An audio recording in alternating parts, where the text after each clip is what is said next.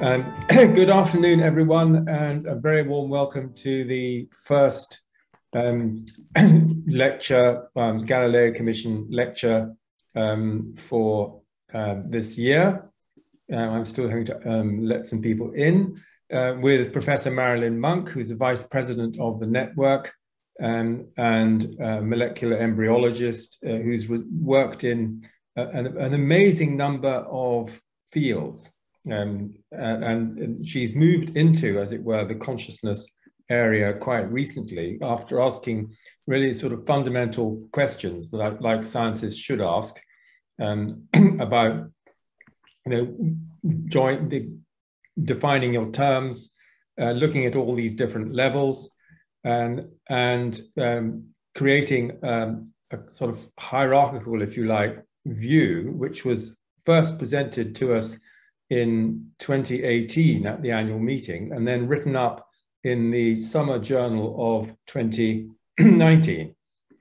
And so it's a real pleasure to give Marilyn this opportunity to talk about her ideas. And those of you who know her work, and this is a crucial point to bear in mind, is that she regards herself as a scientist, a mystic, and a poet. And these are complementary ways of knowing. So the scientist will see from a particular view, the poet from another view, and the mystic from another view. And I'm sure she will explain some of this, but it's important to put that in context before I hand the role over to Marilyn. So Marilyn, a warm welcome. Thanks very much for being with us this afternoon / this morning, depending on where you're coming in from. And over to you. Oh, well, thank you, David, and hello, everyone. I'm not going to say much about the scientist, poet, and mystic, except that I see them as three aspects of truth: objective truth, reproducible by anyone, anywhere, evidence and facts, that's the scientist; subjective truth, intuition, imagination, and so on, but that's my poet; and transcendental truth, which is the mystic. So the reason, but I'm actually going to speak from my scientist today, from my materialistic, mechanistic, reductionist scientist, but I'm going to end up in the mystical realm. And when I started this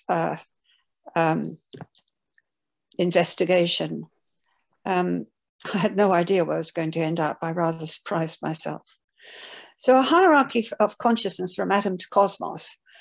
This is quite a large undertaking, atom to cosmos.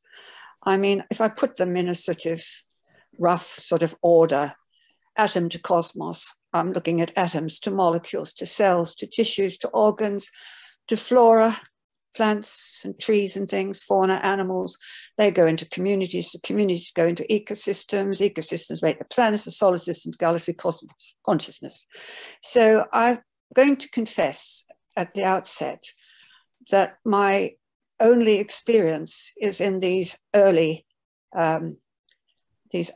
stages of this hierarchy. By hierarchy, I don't mean going anywhere to a better place or anything like that. I don't know if hierarchy is the right sort of word, but these are my areas of actual hands-on experience. So I have an experiential knowing of these areas. These areas down here, the ecosystem, planet, solar system, galaxies, and cosmos, no experience at all. So I've got knowing in this area, but in these areas, I'm borrowing from other people's knowledge, looking up Wikipedia, etc. My experience with atoms was actually the introduction of using radioisotopes of atoms. These are radioactive versions of atoms in substrates in enzyme reactions. And it's worth mentioning that because that was quite a breakthrough in molecular biology. Because until I started doing this in the 70s, molecular biology required thousands of cells. And as I just shifted to working in development of embryos. I was shifted by the Medical Research Council, and I had to look at 1 cell to 2 cell to 4 cells to 8 cells, plus the problem that I really couldn't kill a mouse to get an embryo. Anne McLaren, who was my new director at that time, said, "Don't worry, Marilyn, you just work on the techniques and make them ultra sensitive," which I did. And so this was a bit of a technical breakthrough. From that time in the 70s, we had single cell analysis of enzyme activity, of genes and gene mutation and gene expression and gene modification. So I'm well known for my incredibly sensitive single cell, single gene techniques. Molecules, I have an experience in terms of, from 1959 for about 12 years, the structure of DNA was discovered by Rosalind Franklin in 1953. So in the 50s, there was a lot of interest in DNA itself. So initially, my research started with DNA replication, isolating the genes involved with initiation and elongation of DNA, recombination of DNA molecules, repair of DNA following radiation, and so on. There's this black thing in the middle of my screen here. And then in 1984, we published one of the first papers showing the molecular mechanisms of epigenetics. I learned about epigenetics in the 60s from Waddington when I was working in Edinburgh, but we didn't have any mechanisms. And we showed in 84, it was, that methylation of one of the bases of the DNA was involved in gene silencing. So that was the beginning of my interest in epigenetics. And in terms of molecules, enzymes, obviously, I was always assaying a number of enzymes during development in order to work on the way genes were turned on and off in different tissues in a developing embryo or fetus. My experience with cells is in cell signaling, the environment signaling the cell and telling it what to do, and cell-to-cell signaling, cells talking to each other in order to do the same thing. And with tissues, obviously I was working on the differentiation of the different tissues in the development, the formation of the placenta, and then the yolk sac, and then what's called the germ layers of the fetus, giving rise to all the different layers and shaping up of the fetus. And with organs, I was mainly involved in reproduction.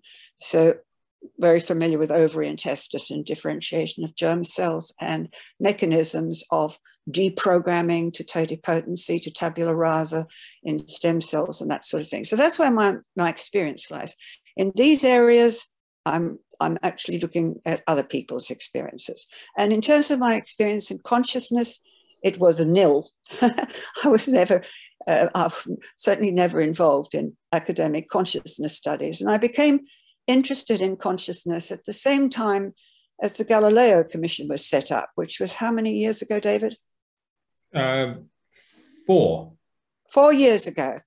When we set up the Galileo Commission, it was consciousness this and consciousness that, and everything was about consciousness, but I didn't know anything, and I'm thinking, what's that? And now this particular endeavor, looking at consciousness from atom to cosmos, was set in motion by the Max Planck statement that we tend to put in front of all our conferences and talks. CSMN's always using this statement from Max Planck, who was a Nobel Prize-winning German physicist and considered the father of quantum theory.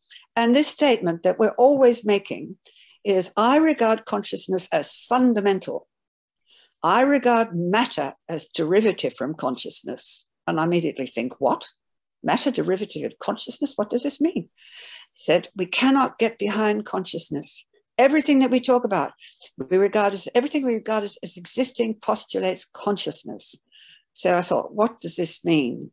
And he also said, all matter originates only, and I can't see this because there's pictures of people in front of it, a virtue of a force which brings a particle of an atom together.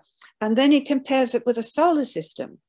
And then he talks about this force, behind this force, consciousness, intelligent mind. I don't like the use of mind. It's makes me think of humans and brains and things.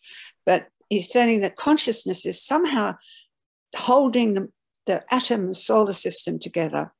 And I was fascinated with this. So what I'm going to talk about today is this sentence: I regard matter as derivative from consciousness. What can this mean? So first of all, we have to think. So first of all, we'll think what is matter. Then I'll think about what is consciousness, and then I'll try to put them together. Now, matter is everything. It's everything. I wish this black line would go away. Maybe I can put it up there. Ah, put it up there. Oh, and I can turn that one off. That's it. So what's matter? Now, matter is from atom to cosmos. Matter is the stuff spewed out by the Big Bang 14 billion years ago. But I'm only going to talk about matter on our planet Earth. So I keep getting these things coming across. So sorry about that. So matter is obviously on Earth. It's all life, fauna and flora, all the animals and all the plants, and it's all the non-life as well. It's the sand and the stones and the rocks and the mountains and the oceans and the river and the lakes. All of that is matter. And just looking at fauna and flora, in other words, a tree of life, not non-life, just life. I don't know if I can make a tree of life. I'd like to try. I'd have to be a geologist. But in the tree of life, since Aristotle, diagrams of the tree of life all tend to put man at the top, as if we're just the pinnacle of the whole lot. And I would really question that.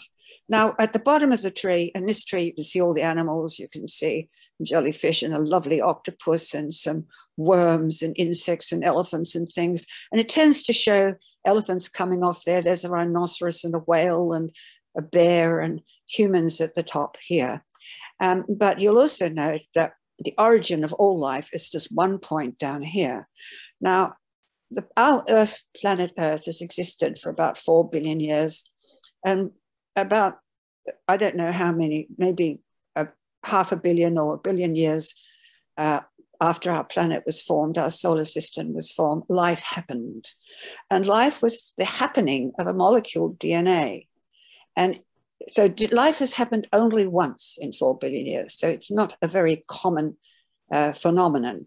And the reason it happened with the formation of DNA is that DNA can copy itself. I mean, in a way, the major definition of life is that it propagates, it copies itself. And of course, what we know about DNA is it's a wonderful molecule made up of a helix of two strands. And when the strands unwind, and I did a lot of work on this in the 60s,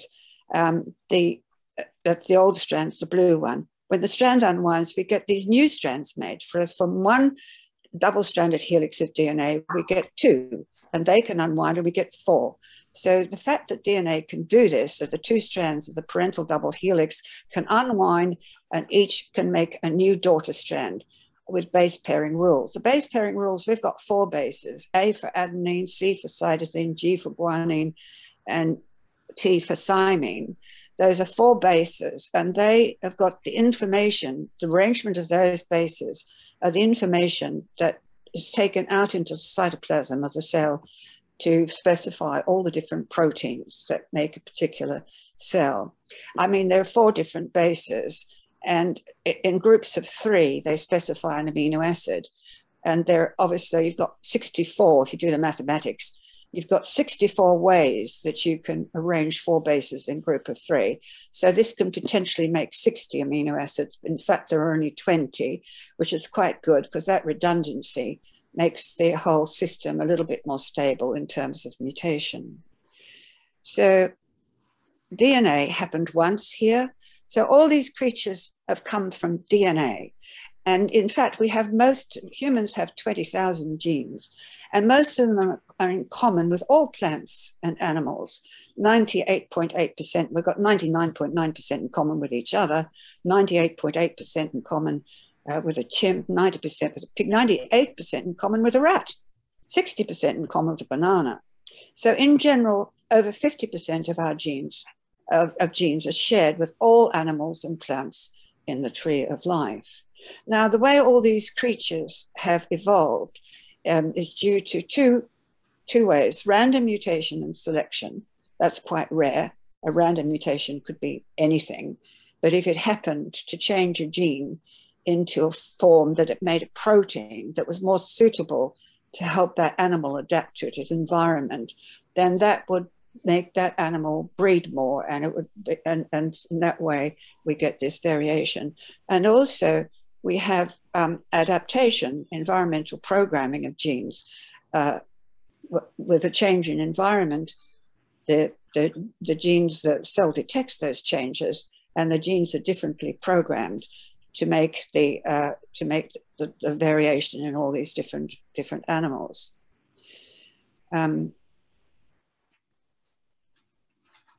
So, as I said, since Aristotle, most people show this hierarchy of increasing complexity with humans on top, because he thinks that humans are absolutely dominant because of some sort of higher brain intelligence. Darwin never thought that. Darwin thought there was no superior animal in evolution. And by the way, he never thought about survival of the fittest, like it was some sort of fight between different species in order to survive. In fact, survival of the fittest means fittest to the environment. The variation with mutation, rare mutation, and epigenetic adaptation, if that makes an animal more adapted to its environment, then that animal breeds more. And so the major variation is due to epigenetics and adaptation. So, but what the tree of life has no progress, it has no purpose, it is not going anywhere. In fact, creation equals extinction. For as many different forms that evolve over the 4 billion years, the same numbers have gone extinct. So it's sort of creation, extinction, creation, extinction. Today, there's about 8.7 million species. On average, in the billions of years that things can be followed, well, I'm not sure how long they can be followed, but a species might last on average about 10 million years. So the whole system works on turnover. It's not going anywhere, it's turnover. And I like to think of that as a play. I like to think of that as Leela, that things come and things go. It's a turnover. And so is the mechanisms, Lamarck, and after him, Darwin always thought the turnover was the inheritance of acquired characteristics. I mean, Darwin's finches on the different islands of the Galapagos have different beaks because on the different islands, there were different sort of nuts they had to crack. And the fact that they had the different beaks wasn't mutation and selection. It was just random variation. It was not random, it was a variation due to epigenetic modification. So we can think of the genes in terms of our computer language as the hardware, and the programming of the genes as a software. And it's programming by epigenetics turning genes up and down and on and off, which is the most important mechanism of adaptation to environment. Now, I have lost my arrow at the bottom. There it is. So, but nowadays, and I was just showing that this is another view of the tree of life, where they put humans down the bottom here, along with the monkeys, the primates down here. So that's just deliberately saying they're not the top. And in fact, nowadays, when we look at the origin of the different genera, like the monotremes and the marsupials in Australia, and the nodes where they separated from other different genera, which are then divided into the different species, one can arrange these in terms of variations in the morphology of the animal.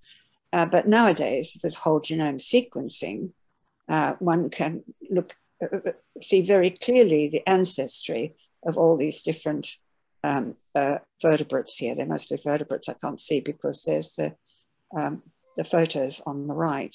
So down here we have primates, we're primates. And if you want to know here, I mean, as I said, we have 90% of our genes in common with a rat. And that's where our lineage diverged from the rat, but we still have 90% genes in common. And if you look at primates here, then you can see the divergence here with 90% of our genes in common with a cat. So it's not about the genes, but the programming of genes that make all these animals look very different. But as Darwin always said, we don't consider that evolution is going in any particular, has any purpose or direction. It's turnover. Darwin could never say that any living animal was superior to any other. And I agree with that. But I mean, people tend to place things to try to make humans look superior in this sort of looking at common ancestors of human and cat with duck and lizard, etc. They put human here, but you could easily twist on this node and put humans over here next to a frog. Or in this case, they make it look, these are all primates, different species of primates. And if you put humans here, we look like we're special. But in terms of the time since we diverged, when you add in the side bits and things, we could easily swivel on X and put humans over here. So we tend to try to think that humans are superior or some sort of pinnacle in evolution when we're not, in my opinion, an opinion of Darwin. Now, I've talked about, that's all the matter we're concerned with at the moment. So what about consciousness now? And then I'll put consciousness and matter together. What do we mean by consciousness? There's so many definitions, so many viewpoints, the way people use the term consciousness. And these different viewpoints depend on the background of the scholar.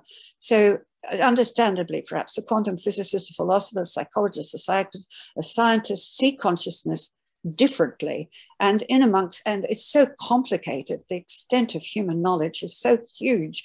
I mean, just in science, you've got botany, you've got zoology, you've got paleontology, you've got evolutionary biology, you've got physics, you've got mathematics. Everything's become so specialized in science that we don't understand each other. It's like we know more and more about less and less, as some people say. And, you know, even as a scientist, you know, I find it really quite hard to understand other areas of science. And I think that's very sad. And I think scientists should be educated always to be able to talk about what they do in lay terms. I mean, they tend to use these acronyms and loads of words that complicate ologies and ogenies and all sorts of things that make the whole thing very complicated. And I think we've got to somehow find a way for all these scientists to talk to each other. So one way to start with what we mean by consciousness is to just ask oneself, what do I think of consciousness? Is your view of consciousness confined to the human brain, or is it pervasive throughout existence, so-called panpsychism? For example, do you think that you have consciousness personally, or does consciousness have you, or both? And, you know, I think in order to know that both are true, it's depending on where you're looking from. And if you're able to embrace the paradox, then there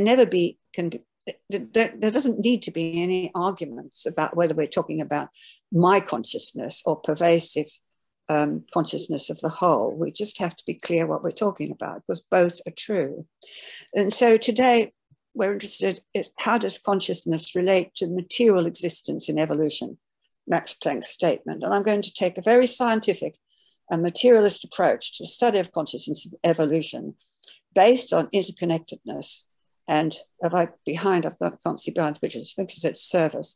And I'm going to end up showing that's really based on love.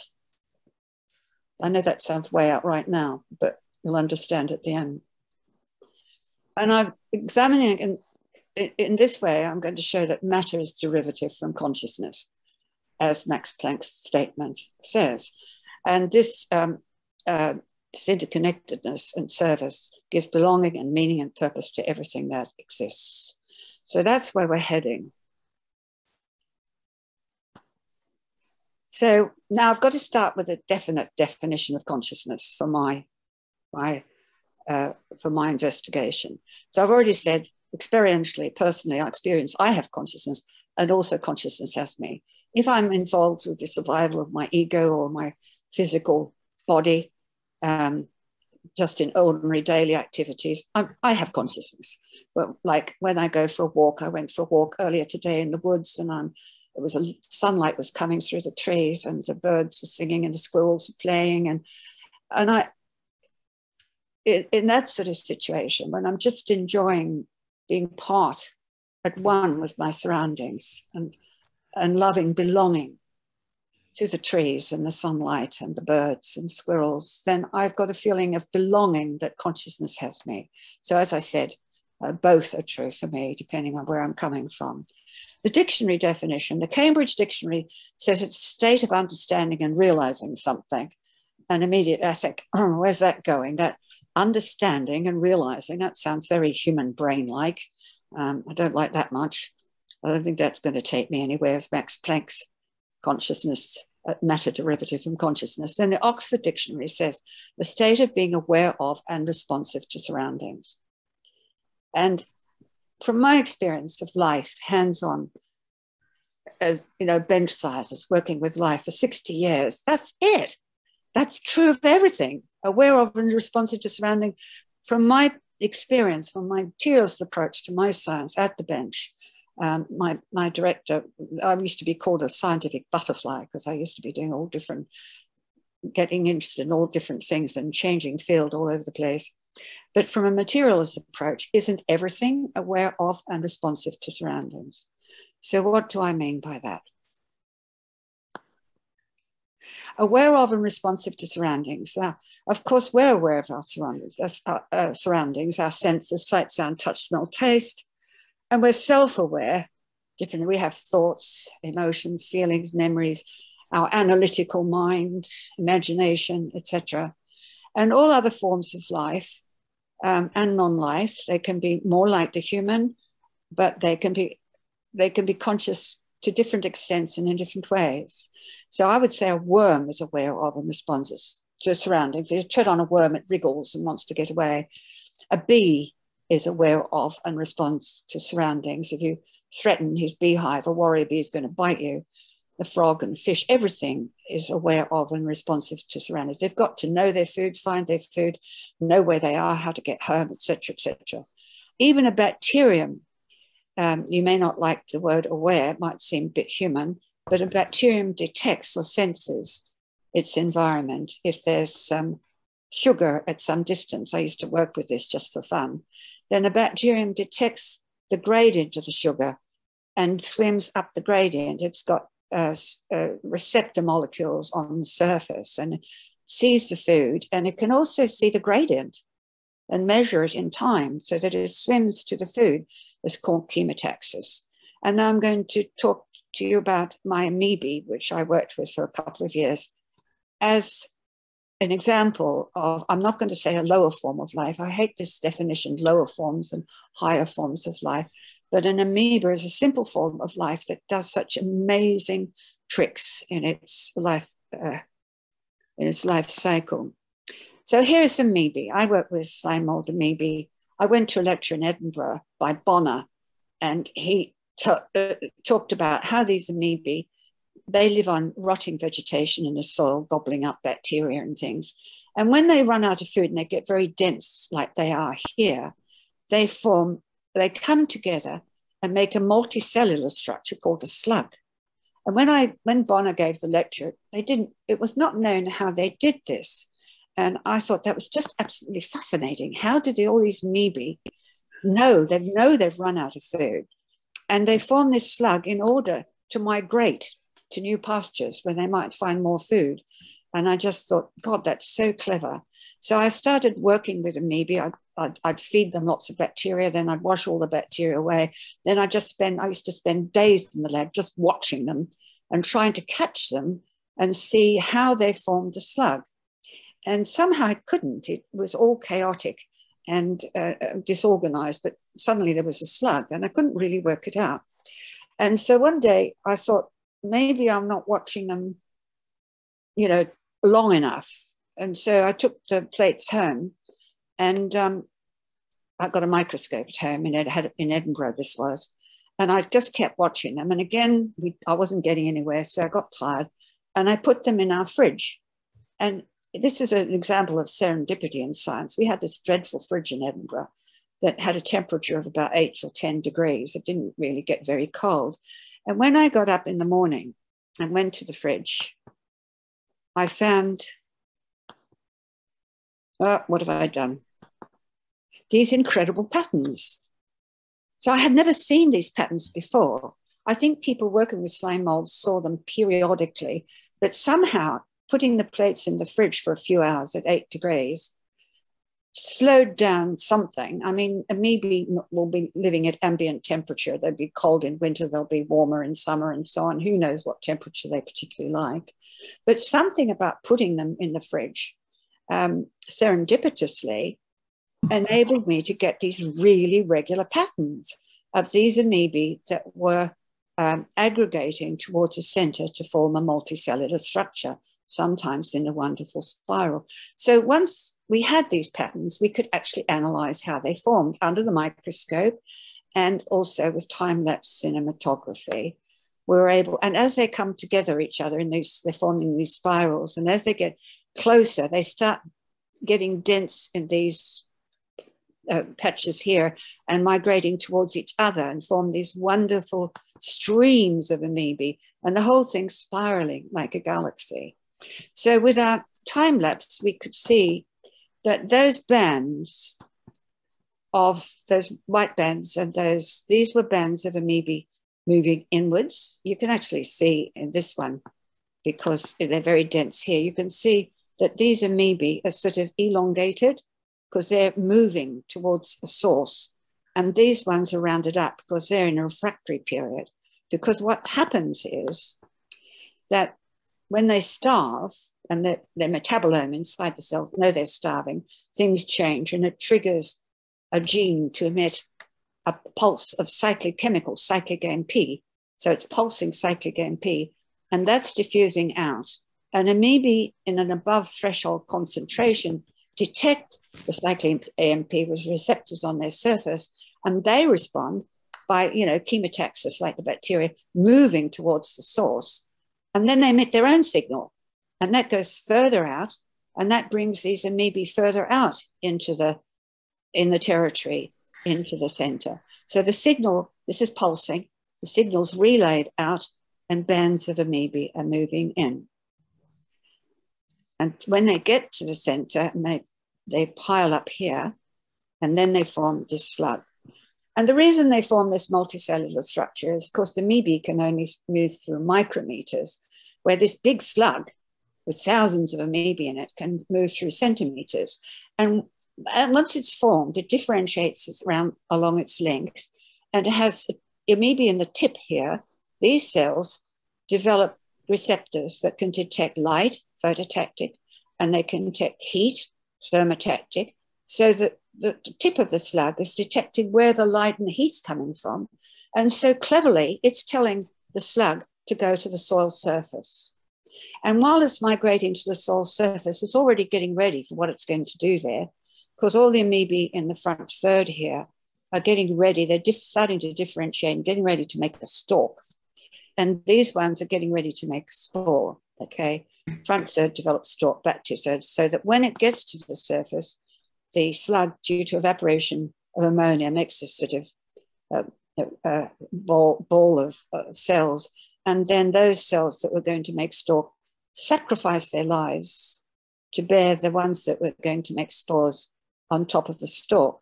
And the reason they're on top of the stalk is that a passing hiker's boot or a mouse or something can pick up the spores and take them to new pastures.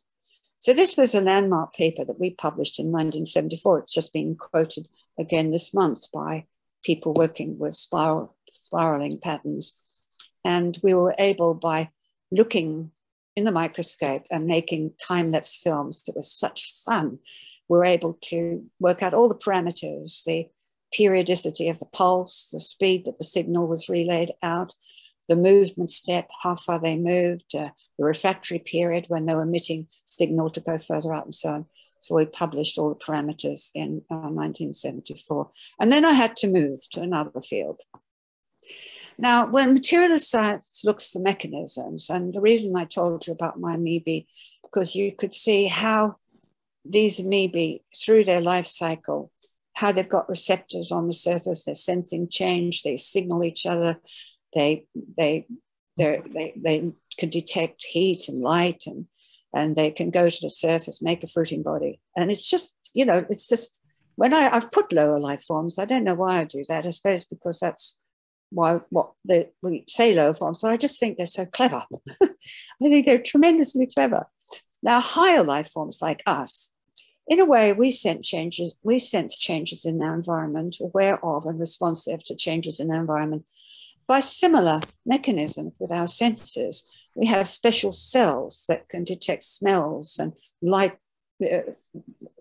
waves and sound and touch. We have special cells that have receptors that detect all these signals from the environment. And these cells then they receive the signal and send it to the brain. And indeed, this just a couple of months ago, there were two scientists got the Nobel Prize for identifying specific cells in skin that have receptors that can differentiate between whether your skin's being scratched or stroked. So in a way, we're sensing the change with the specific cells that are made, that differentiated to sense change through receptors on their surfaces, sending signals to the brain. And then, of course, once we get into the brain area, we get into all the complications of the heart problem and all that, but we're not dealing with that today.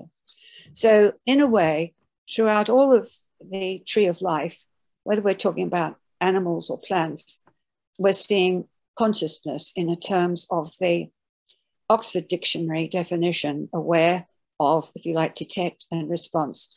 And the mechanisms are scientifically material and they're understood. We know the mechanisms, okay? So there's no mystery there. Well, maybe there's a mystery about the heart problem, but I mean, I have a problem with the heart problem.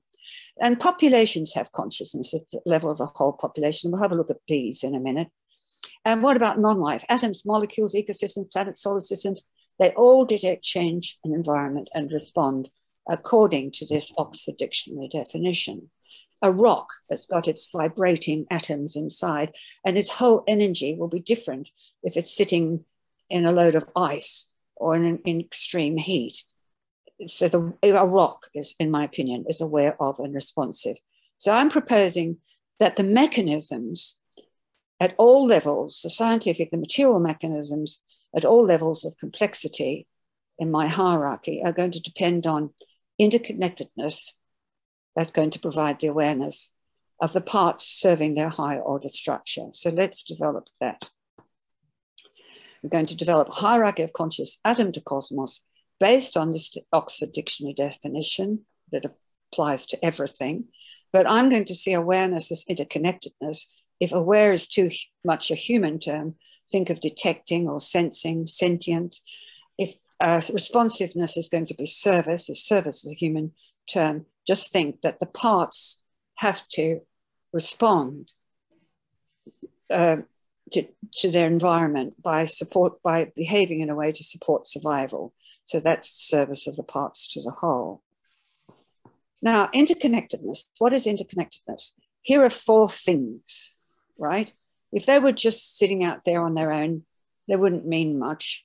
But if they're interconnected with all these strings, they create a greater whole. So that once these parts are connected by all these strings, they're going to detect any change in any part of the system and the whole will respond. So a tug on any one of these strings is going to change everything. And so this interconnectedness, whereas these parts were just wandering around whatever they were doing, their interconnectedness gives them belonging and meaning because now they belong to a whole due to their interconnectedness. If one could ask, when I could ask myself, would I exist without interconnectedness? I've been feeling a bit of that with solitary confinement recently, with lockdown. I mean, with all my connectedness with people and things that I do and my environment and traveling about, one starts to get the feeling that, you disconnect, you lose this sense of meaning, belonging and purpose. So that's what's happening to a lot of people now in a very bad way. Now, if I was going to look at my hierarchy, I had to try to find some sort of model. I like models. So I made this model here. Now, this is actually an ancestry model turned upside down. So this is me with 2 parents, 4 grandparents, 8 grandparents, great-grandparents and so on. I've just turned it upside down. So I'm calling this layer atoms. These are molecules. These are cells. Then they make the tissues, and the tissues make the organs, and the organs make the life forms, and the life forms go into populations or communities. And then this is a bit of a hiccup, but I didn't know how to change the diagram. But I put the populations into ecosystems. Ecosystems come together to make planets come together to make solar systems, galaxies, and cosmos.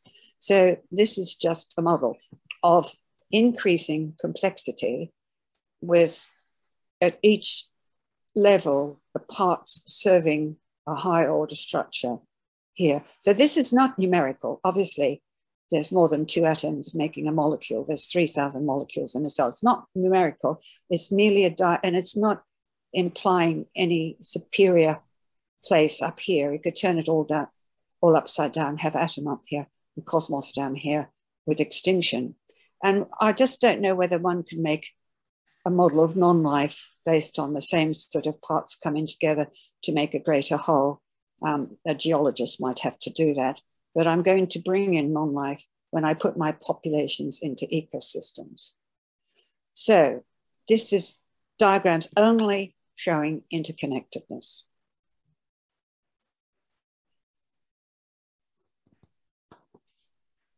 Now, as I started thinking about this progress of increasing complexity and evolution, some rules emerged, and I'm going to give you the rules now so that you're ready for them and you can be there, you can be ready for when they appear.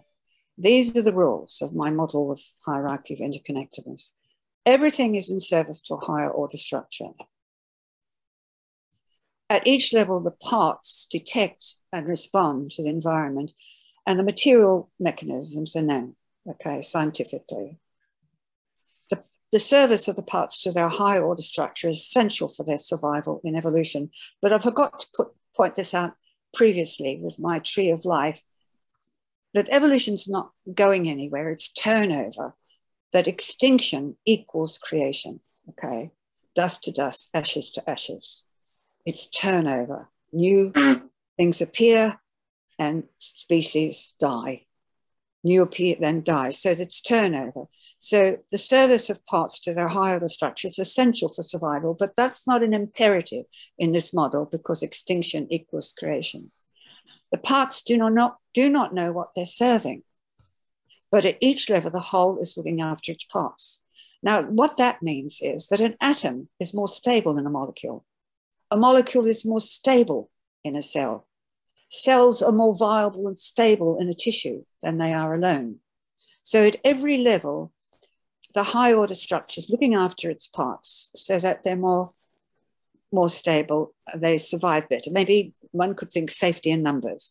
So at every point, it's a conglomeration of parts to greater whole, conglomeration to greater whole with increased survival potential.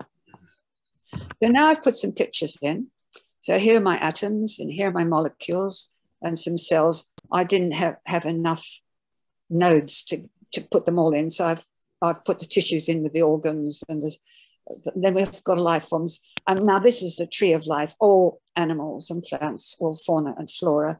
And I've put a mouse there so you won't be thinking about human brains. And then you've got the life forms making communities, interconnected communities for greater survival. And then I'm going to put the populations in ecosystem, planets, and so on. So now I'm introducing here also flux, reverberation, any interconnected structure. And I'll give an example in terms of finance later on. Everything knows about everything else because every single thing is connected to every other thing.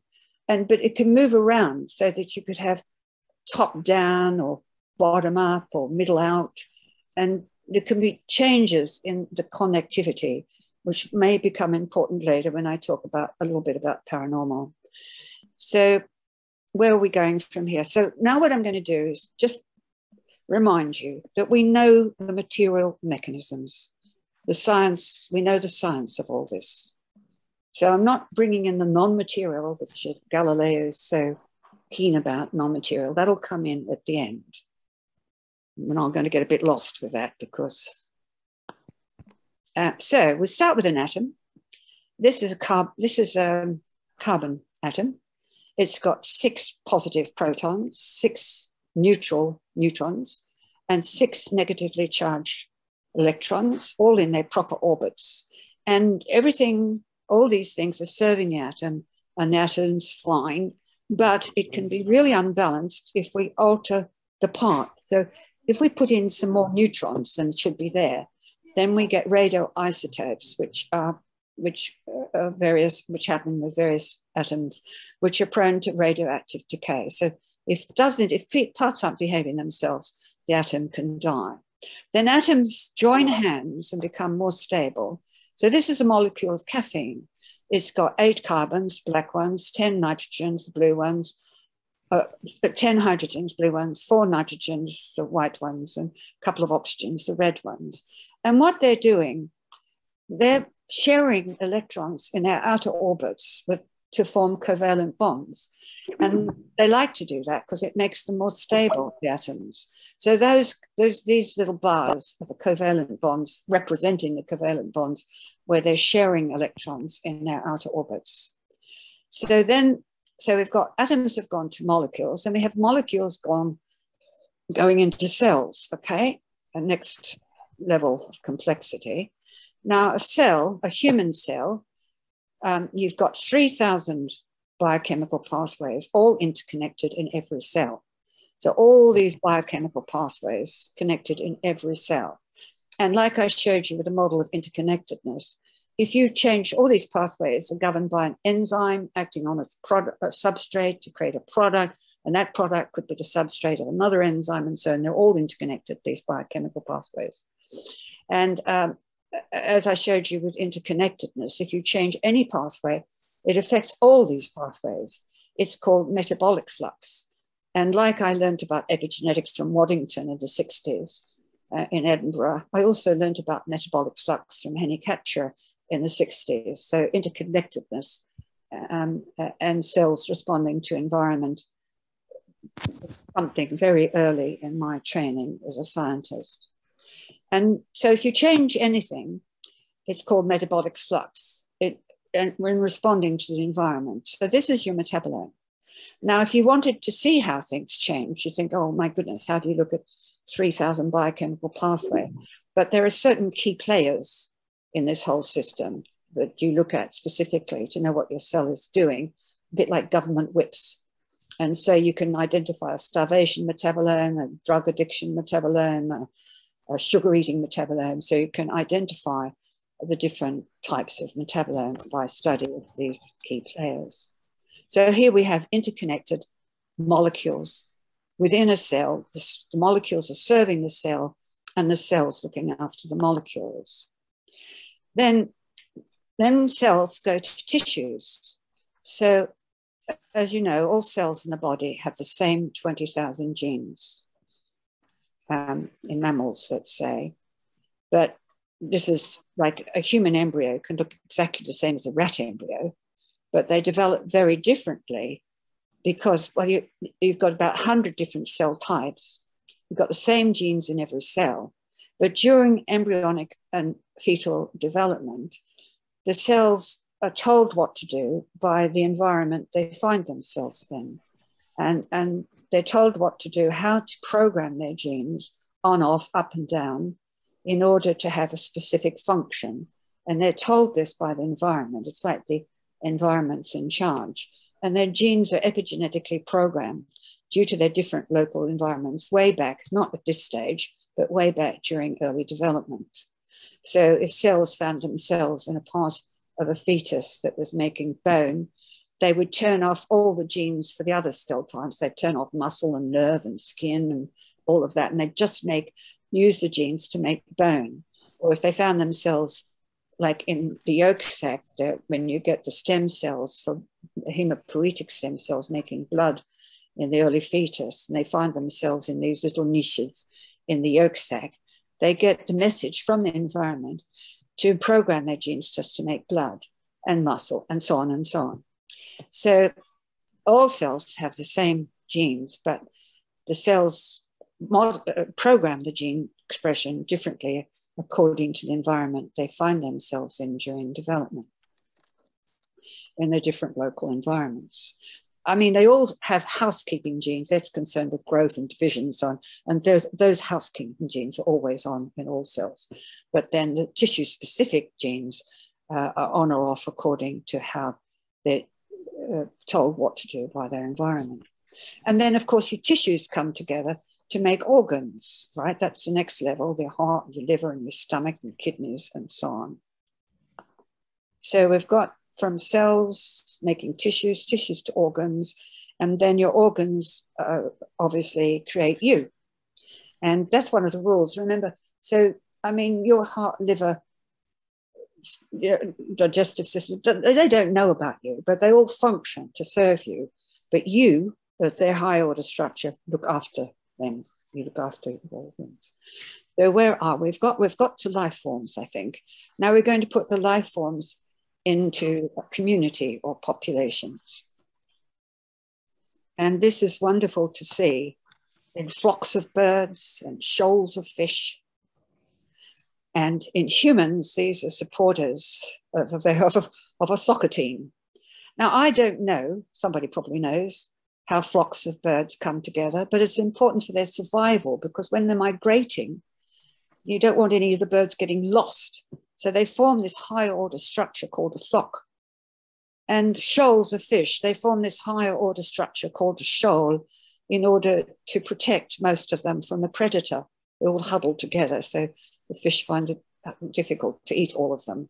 And here you've got all these supporters are raising one arm for some reason, and this lot are all raising two arms. And these girls are obviously supporters of the other team that didn't get the goal. But we all do the same thing. When they don't get the goal, everybody goes like this. And when they do get the goal, everybody goes like this. So I don't know, but we do know about bees. So when we have a population of bees, the bees are supporting their higher order structure. They don't know what that is. And the way they support it is these bees, the nurse, the forager, the farmer, the warrior, they all have the same genes, but their genes are programmed differently so that they behave differently. So the nurse bees look after the eggs and things, and the foragers go out and get food, and the farmers and the warriors keep you from so on. And interestingly, so they're epigenetically programmed to make them do these different jobs. Now, the interesting thing is epigenetic program is heritable in the same way that genes are heritable, but it can be changed, which was part of my work on deprogramming into stem cells. We're wiping out all the epigenetic modifications to create embryonic stem cells, which happens after the first week of development in mammals. You go back to what's called tabula rasa, all systems go, totipotent. You can actually deprogram the genes of a nurse bee and have it reprogramming to forage bee. I mean, I don't know how that happens, but it is known. And you could have a mutation in bees called anarchic. And this is very interesting in terms of humans. If you have the anarchic bees, they're just real loafers. They just sit around on a flower and do nothing. And if you've got too many anarchic bees in the beehive dies. And when the beehive dies, so do all the bees. So the higher order structure is looking after the parts of the beehive. The bees are serving the beehive. The beehive's looking after the bees. And this is true of all populations, communities, tribes, herds, prides, and so on. And the Portuguese have wrought jellyfish, which also the jellyfish differentiate into different parts that have different ways of serving. As we differentiate into different parts, and we have different roles, and we serve the community by the role we take on. And the role we take on also is programming us in the way we behave and the uniform we wear and so on. Now we have to go from communities and put the communities into ecosystems. Now an ecosystem, and this is, as I said, is a bit of a problem for my diagram because it seems a bit of a hiccup to go from life to non-life. And I haven't really worked out how to do that diagrammatically. But what is an ecosystem? An ecosystem is a biological community of interacting organisms and their physical environment. So we're bringing in non-life. The parts are interconnected in service to the whole for survival. So you've got a forest and an ocean and a river and different sorts of foliage and your predator and the prey, and this whole ecosystem is looking after itself. And as we know very clearly now, if you remove the forest, like in the Amazon, the ecosystem will die. If you divert the river and send the river off to somewhere else, the ecosystem will die. And interestingly, a wonderful example is Yellowstone Park in America, where they decided to take out the wolves. And they killed a lot of the wolves, which meant that these plant herb-eating animals multiplied like crazy, and they ate up all the herbs alongside the ponds and lakes and things, which then all dried up, and the Yellowstone ecosystem started to die. So they had to put the wolves back. One can map a whole continent with types of different ecosystems and how they work. You can map the whole Earth with ecosystems. But if you destroy, so the whole Earth then, so if we're going from the ecosystem, putting them together to make our planet Earth. So putting the ecosystems, the next order of complexity is the solar system. So this is rightly compared with an atom because you've got all these planets in their orbits around the nucleus, which is the sun. And everything's got to behave itself for things to survive. And we know from the past that our Earth has been severely threatened with a meteor that wiped out the dinosaurs, that Jupiter should have jolly well diverted that, the massive gravitational pull of gravitational pull of Jupiter, we would hope, would attract a meteor from further out, but it didn't. And we also had an ice age, and I don't know how the ice age happened. And we've got to have our sun behaving itself, because our sun emits these coronal mass ejections every now and then. And interestingly, just a couple of years ago, when I was thinking about all this, some astronomers spotted a distant star, a star is the sun, spitting out a giant flare that packed 100,000 times more energy than anything seen from Earth's sun.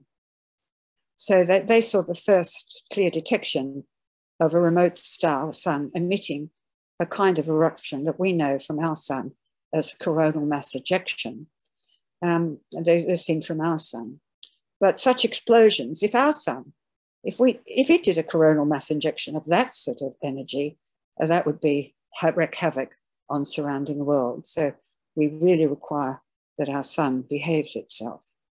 But of course, now the major threat to our planet now is climate change. And interestingly, with the melting of the ice caps in the Arctic and Antarctic, it's changed the distribution of weight in the planet. So it's already tilted on its axis, but it's changed that tilt by, I can't remember how many degrees, but that's sort of quite scary. We could go flying off into space or something. I don't know what to imagine. So, right, that's it. We've got to galaxies and to cosmos, and then what? So can you draw a line at the top? I mean, we don't know what's beyond cosmos, but makes you wonder whether it stops there, something we don't know about. So now I'm going to go from the material science, which I've argued is known, the mechanisms in material science are known throughout all this increase in complexity. And don't forget that it also goes back in the other direction of the cosmos to atoms. So now in terms of a hierarchy of interconnectedness of parts in service to their higher order structure throughout. But as I said, with an interconnected structure, everything knows about everything. Everything is connected to everything else. But because of flux, a possible movement, those connections could become detectable. For instance, with non-locality, it could be a possible and telepathy. But if the connections go across several levels of complexity, it won't look material because the material mechanisms are different in all these interconnected lines. So we wouldn't be able to see how it worked in space. And what about telepathy, which is more connections made in time? It would also look non-material in time. But it's like, are the connections made due to flux? You know, I don't mean that things are actually moving, but given that everything's connected to everything else, one wonders if it's a possibility. And one wonders if connections made could be recorded so there could be remembering, so that information could come back in formation, as it were. And I know I'm sort of bringing in entanglement here, which I know nothing about, but I'm saying that it's interesting to think how paranormal would operate in an interconnected whole of everything that exists. For instance, here is like a diagram I found in a Wikipedia search of financial interconnections across the planet, and showing how that flux, bringing different parts of the green with the red to the black in proximity with each other, they could actually calculate what could be risky connections and how different connections could affect the transfer of all this finance around the world. So in summary then, this is a hierarchy of from atom to cosmos, of consciousness, based on the Oxford Dictionary definition, which some people won't agree with. But I've formed another definition, my own definition, because I'm saying that aware is interconnectedness. As I showed you at the beginning, the parts connected by the strings, the connections create the awareness. And the responsive, I've shown as service here, service to the higher order structure. Everything's got to behave itself or else it won't survive. But remember, survival is not an imperative because extinction equals creation. Now, I think I've shown that what Max Planck was saying, that matter is derivative from consciousness, that all these levels of increasing complexity are derived from interconnectedness and service based on aware and responsive. So I hope that that's what I set out to do, is to show matter as derivative from consciousness. Now, in terms of the non-material, these lines of connection are non-material. I call them the in-between of things, okay? I think of, say, in-between of things like, I love my dog loves me. Where it's love? It's not with the dog, it's not with me, it's between us. And it doesn't exist. Now, the lines of connection, the in-betweens of things, in these parts serving the whole, had to be unconditional service. They couldn't go off and do their own thing. They had to do it the way it had to be done. I mean, it's like the anarchic bees. The bee can't just do its own thing. But unconditional service is what we think of as love. And in fact, it's interesting to know that unconditional service, such as voluntary work, activates the pleasure centers of the brain in the human. Unconditional service activates pleasure centers in the brain. It makes you happy. So it's an evolutionary selectable. And so I like to think that these lines, what binds it all together, is the greatest power in the universe as love, which is non-material. It's an in-between of things. It's these connecting lines. I'm going way out here, I realize, but that's how I like to think of it. So in summary then, I've given you a hierarchy based on wanting to know what Max Planck meant, that matter was derivative from consciousness. I've shown you a hierarchy of consciousness to atom to cosmos.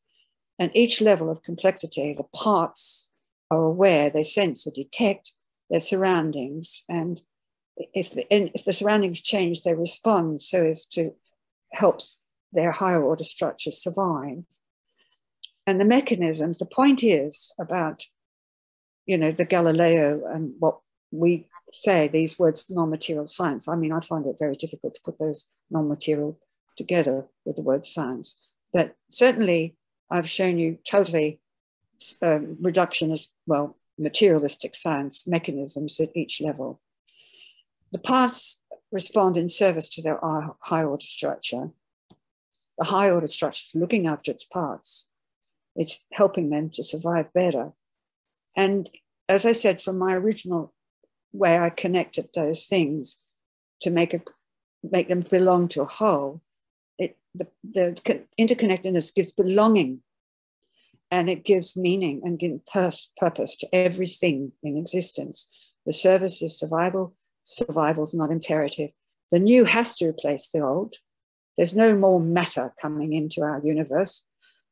The amount of matter we have was just one Big Bang 14 billion years ago. There's no more. So what's happening is where new is replacing the old. There's turnover. And this is just a law in existence, that death has to equal birth, that extinction has to equal creation. So, some people might be disappointed that there's no purpose, no noosphere in Teilhard. I tried to read Teilhard de Chardin again. I remember being so impressed with him like 60 years ago, but trying to read Teilhard de Chardin again, it doesn't make sense to me anymore. I have to say that Richard Dawkins makes more sense to me than Teilhard now. But anyway, new is replacing the old, death equals birth, extinction equals great, the interconnected lines, the unconditional service, which I can see as love. And I'm just suggesting that my so-called mechanistic, reductionist and materialist approach as a scientist, I've ended up, I think, proving that God is love, but we'll see what everybody else thinks. Thank you. Marilyn, thanks so much. A fantastic overview and presentation. I love the way you brought in the different phases of your work as well. Could you stop your screen share, and then we can go into, and we can see each other a bit. I've got a nice poem. Ah, okay. Oh, that's not it. That's just giving the millions of years ago these nodes of departure of the different species worked out by sequencing. I don't need to share this poem. It's gone. Ah, I like this. Do you want to read that? This body is not me.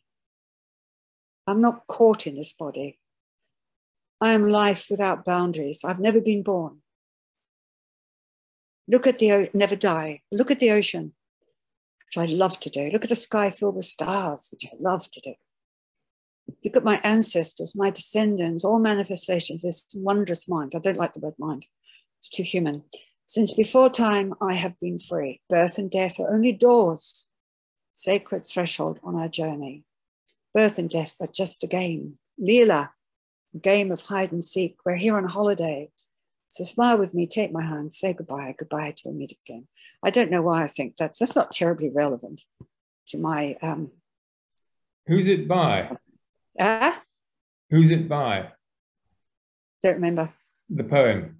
Don't remember. Okay, well, it puts it in a different form. Oh, hang on, I have stopped share, have You have stopped sharing. I'm just going to put it back on speaker view. And we have some people very quick off the mark, and it's Angus who's on out of the blocks first. Oh, hi, Angus. Angus is... Hi, Marilyn. Hi. We've communicated, yeah. We thank you very much. Really interesting thoughts about the links between connectedness, perhaps what the physicists might call interaction, the biologist connectedness, but I think it's probably the same thing. And consciousness and love, and there's certainly some very deep relationship, isn't there, between all those things? Whether they're exactly the same, I'm not sure. So just a couple of points. The first point about a definition, and there were two halves to your definition, wasn't there, of consciousness? There was awareness and responsiveness. It's not mine, now, it's Oxford. Yeah, the Oxford, yeah, the one you used. And responsiveness is we're all agreed on. The problem about awareness is that none of us actually know anything about anyone else's or whether anything else is aware. we only know our own awareness. We presume that each other are aware, but when it gets down to sort of amoeba, or when it gets down to, there's actually a paper called What is it like to be a quark, which is sort of loosely based on Thomas Nagel's paper, What is it like to be a bat, which gets across this problem. So the problem is... Quarky and Becky. Yeah. So the problem is that this is why we find it very difficult to define consciousness, because everything else, we can't define it in terms of everything else. Everything else is defined within consciousness. It's very, very, very fundamental. So that we end up just using the other definitions that one uses are just other words like experience or awareness. And Thomas Nagel, in the paper I've just mentioned, the 1974 paper, What is it like to be a bat? He used the idea, didn't quite define it, but he said, if it is like something to be a creature, then that creature is consciousness. It is conscious. Anyway, so I think there's just a slight issue there. I think that in order to establish your hypothesis, which is that matter is derivative from consciousness, which I actually agree with, I think you have to go down into quantum physics. And once you go in, and probably also relativistic physics, once you go into quantum physics, you suddenly start to find that things like electrons and photons and quarks, they don't have solidity. They don't have definite position. They don't have definite radii, size, in other words. They don't have definite location. So, all those properties I've mentioned are emergent from the quantum level, on the macro level. And so that, I think, may be the missing link, that actually the quantum level may all be informational. And there's a number of physicists, there's three groups of physicists. There's the Stephen Wolfram's computational universe, which George Deutsch has got another variant of called constructor theory. There is Max Tegmark's mathematical consciousness, mathematical universe. And there is Wheeler's it from bit, everything is information. So that's my comment. And I think that's the missing link in your talk, but it was brilliant and very interesting. Thank you very much. Thanks, Angus. I don't see a problem with not fully knowing what it's like to be my dog or my horse. But I do know that they're aware and respond to the environment in a very similar way that I do. So, I mean, I just find that academic, I mean, obviously, not my field as an academic consciousness, but it just seems terribly complicated to me. I mean, I can't really understand the hard problem. You know, people say, what's it like to see red? That's not a bother for me. I mean, I may have told my kids that that wavelength or that they felt from the letterbox was red. Then anything, then whenever they see the same color as the letterbox, they say red. I just can't see it somehow. I've got a real just block. Coming back on that. I mean, I think. Well, we need to. Yeah. Sorry, we do need to move on because we've got quite a few people in the queue, if you don't mind, Angus. And we've only got 15 minutes. I actually want to ask, this is Clint Norton from the chat, then we'll go on to Tuvi. If you didn't interpret connections as love and cooperative components as in service, how would you describe these relationships? Me? Yes. Which relationship? Well, that if you didn't interpret connections as love and cooperative components as in service, how would you describe them? In other words, is there a different language which you could use which would be equivalent, but structurally equivalent, if you like? I mean, the thing is, those are the ones you've chosen, so you may not be able to answer the question. I'm very sorry, I'm not understanding the question. Well, it's what alternative terms could you use? Well, that's what I've said before. I've asked you, what can I say? The in-between of things sounds a little bit clumsy, but I haven't found another way of saying it, the in-between of things. As the example I give, I love my dog loves me. The love's in between us. And we take care of each other. Okay, I think we'll move on from that. So Tuvi. Marilyn, first of all, I want to tell you that it was wonderful, okay?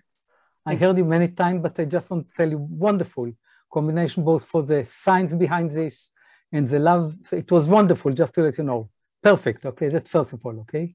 And I really mean it, and thank you very much for this. I think also it's very nice to see how you yourself develop yourself in the last few years from criticize consciousness to really try to go inside to this. So just compliment you, first of all. But there is only one point that I want to mention, that I think that we should work maybe together on this. I'll be happy to work with you. Because until now, you describe all the evolution, you can see the beautiful in all these creations, but there is such wisdom in all this universe, such wisdom, beauty, and love, that it's not just random. There is something behind this, and that's the point that I want to mention. There is purpose behind all this. And this is a point that I'm sure that you can have to continue to work. I'm happy to work together with you, because all this is not just random. You can see such beautiful work together in every cell and in all this complexity. And you can see also the evolution and also how life creating, it can be random. So there is consciousness which create all this for a purpose. And this is a point that I want to mention, that we have to add to this also purpose. So it's not just random things, there is purpose behind this, and the evolution is part of this purpose. And not just the evolution of life, you know, that you can see animals more complicated, but also in all this universe, there is consciousness which develop and more level of consciousness. But this is just a comment that I'm sure that I'll be delighted to work with you on this, okay? And thank you very much for the presentation. Thank you, Tuvi. Thank you. Okay, thanks, Tuvi. Sarah. So I also want to say thank you, Marilyn. I loved your whole explanation of the way the amoebae work. And I also like the fact, I was fascinated by it. I love to have that paper. And also I like the fact that you dealt with how the Oxford Dictionary defines consciousness. I mean, you said, okay, this is what it is. And as you said, the awareness is at every level. I'm also, along with Angus, thinking that there might be a complementary way to look at this that sort of broadens it. It doesn't disagree with it, it just broadens it. And that is also from quantum theory. So your theory builds the whole from the parts, whereas quantum theory would start with a whole and go to the parts. So if we look at the biology, morphogenetic fields is a good example. The examples that have been used is that DNA is like the building blocks, and the biophysical fields, the electromagnetic fields and the other fields are like, or the morphogenetic fields are like the architectural plan.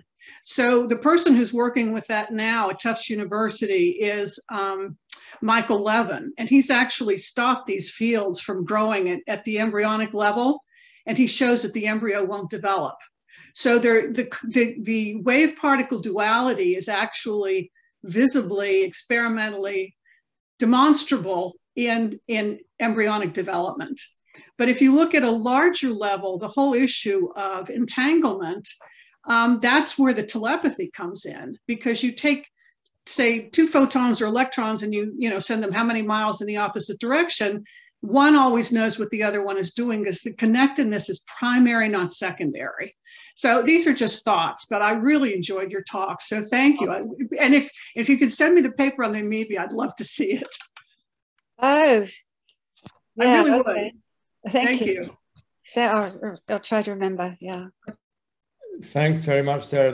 That Michael Levin work is absolutely fascinating. And Paul Kienowitz wrote an article 2 or 3 years ago on exactly that. Right, Jane, I think you want to know about experience. I don't know whether you can, yes, here you are. Sorry, can you unmute? Yeah. I'm on mute. My question, Marilyn, you mentioned mystical experience, and I'm quite interested in researching that, and I wondered if you would say something about the mystical experiences that you said you had and what they meant to you, their meaning. Oh my gosh. Just one, maybe. Well, I suppose the one, a life review. I had one life review when I was in a car going over a cliff as a teenager. And that I mean, the thing about mystical experiences is that they're hugely powerful. You never forget them. And you've just had one in a lifetime. I'll never forget that life review. It said, like, if all that information was available to me in a flash, it must be out there. But to have it come in no time was just amazing. And then the other thing that I'm very peculiar about is people that I've loved and been close to as friends. They come to me either in an early morning dream or sudden pink light in a room or suddenly starting to cry when they're dying. And I don't know that they're dying. And in 7 cases, I've responded by phoning, writing a letter across the planet, you know, from Cambridge to Melbourne or Melbourne to London. And the experiences of them coming into my life are heavenly experiences. You know, they're like being in heaven with them. Mm. And Thank you. I find them. Yes, thank you very much. Thank you. Thank you. Great, thank you. Sigmar. Sorry, you need to unmute. Unmute. Good. Okay, thank you. Yeah, you're on. Good. Yes, Marilyn, thank you so much along my thinking and my presentation. And I don't know whether we met in Banyi when Harold presented the Galileo Commission project. So now it's good to see you. I have a very practical question. You described bees, and I don't know whether you did some direct research. Has there been a possibility that a warrior bee could become a nurse bee? Or is that only from the beginning of the original genetic code? No, I've never worked with bees and I don't know the things in detail. I would be able to look it up, but I gave it as an example of what I did discover and published in the 80s was the phenomenon of deprogramming in development, where all the programming of the genes, the methylation of the cytosine bases on specific genes determining a program is completely removed. And that was a huge discovery. I know it was a big discovery because nobody believed it for 5 years. Yeah. And now deprogramming by removing the epigenetic modifications, programming the genes is now very well known in all regenerative medicine and stem cells and so on. But when we discovered that, it wasn't believed for 5 years. So we can be programmed. I mean, we're programmed, but it can be wiped out. And we can deprogram ourselves. I'm doing light research and I'm a psychotherapist. So that's why I'm asking. What we are doing is, as you know from Ashoka, becoming a peaceful warrior that can nurse life. So, but that comes through a process of not genetic reprogramming, but by becoming conscious. And with that, you throw the word love and God in. So now we have consciousness, God, and love that we need to define. Fortunately, you put a scientific question mark behind it. So, but in that respect, I can see for your work also from biology, I see love as a resonance with the flow of life. And in that moment where we are not resonant with the flow of life, there's not a state of being that we call love. Otherwise, we have an idea, romantic idea about love. But in that respect, we are a state of being. And that is, for me, the resonance with the flow of life and what you all described, all that we are in, the connectedness. Right. I very much like that. Thank you very much. Wow, wonderful. Well, and the capacity I'm trained in Alexander technique. Oh, yeah. It's a system of self-mastery and reprogramming. Mm-hmm. Yeah. Thanks so much, Sigmar. And we're going on to Gail next. Yeah, thank you. That was delightful. And when you showed the slide of the isolation, the person in the desert, I couldn't help but be struck by the paradox, and it may be only paradoxical from a left brain sense, of your describing the interconnections and the growing complexity of an organism and the consciousness infused in the interconnections, and how things will die in isolation because they don't have that connection. And yet we have monks and we have desert dwellers from the early Christian contemplative tradition and people who deliberately seek isolation to connect like a direct line to this consciousness, love, God, whatever source. And I just thought that was an interesting connection, you know, so-called paradox, where it's an end run of around all the complexity when one organism isolates to connect directly to consciousness or the source of consciousness, allegedly, or when we go into meditation very much alone and we tap into something greater. I don't know what if you have any comment. No, that's what I meant about the paradox of I have consciousness in terms of my ego and the survival of my physical being. But if I dissolve into the whole, then I disappear as an individual person. Consciousness then has me. That's what I meant by that. Mm-hmm. So I like that phrase. Thanks so much, Gail. We've got 2 more questions and then we're out of time. So Peter, you're next. Thank you. I would like to know about your thoughts concerning the physical heart, and if you've had any experience with that in terms of research and understanding in light of the latest heart transplant of a pig into a human being. And this relationship, because I have a friend who had a heart transplant and his personality totally changed. And there are many stories about that. So at both sides of that question, how the heart itself could be a repository of consciousness, and then what will happen to this pig's heart from your understanding of the interaction of the blood and everything going through it. What are those cells going to do? Yeah, I don't know, but I mean, in my pigs, I've got one of the highest sharing of genes with a human. And I read somewhere, I don't know if this is still thought to be true, but the reason why some religions won't eat pork is that, you know, because pigs are so similar to humans, we're more likely to have this, catch their diseases and get the same diseases, which is why pork's prohibited in some religions. But I don't know anything. I mean, people who do have transplants claim they have memories or some sense of the person that the organ came from, don't they? Yes. But I don't know how the science of that. One could look it up, I suppose. Thanks. Yeah, a number of books have been written about it, but I haven't read anything for quite some time. The Change of Heart by Claire Sylvia, for instance, and then Paul Pearsall wrote about it as well. Thanks very much, Peter, very topical. And Marjorie, co-chair, what's your question?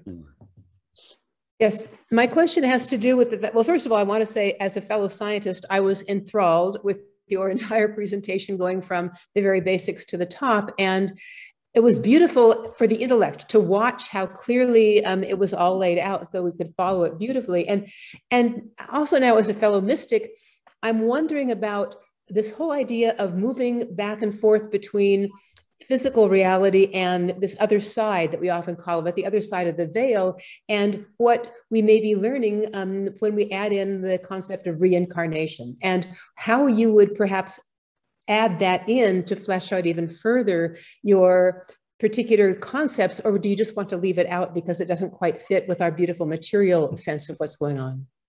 Well, it's you that I agreed with in terms that, I mean, I don't know, but the human brain is only operated 10% of its potential. And it's quite clear that we actually dampen all our senses. We only see what we want to see, hear what we want to hear. And I've, suggested before with wide angle vision or listening to the furthest off sound, huge amount more comes into the senses than we normally acknowledge. And I think you also suggested that physical death, when no signals are going down the spinal cord, the heart stopped beating, you've stopped breathing, it's known that the brain cells with all their connections will stay alive for a day or so. So the brain's still operating, but all signals that it normally receives from the body to tell it what it's about and what it's supposed to be doing have been removed. So it's not that it's like the body to brain signals have stopped, but the brain cells are still working, having lost all the dampening of the senses. So that individual brain becomes fully alive. That's the way I see it. And the experience of being fully alive, like it, that you can see in a baby's eye before it's dampened itself down in order to be more efficient or whatever, for whatever reason, we become so insensitive to our senses. You know, I just don't know whether the near-death experiences and all of that, you know, whether they're actually happening in the human brain. I mean, although the experience might be that you've jumped into a parallel universe existing of pure, vibrant energy, that might be that.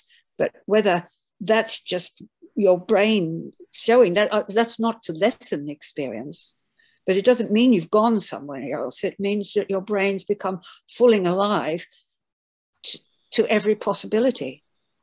Something like that. That's the way I sort of feel about it. But I don't. Well, we're about to and reincarnation. We can't have reincarnation. There's too many people already.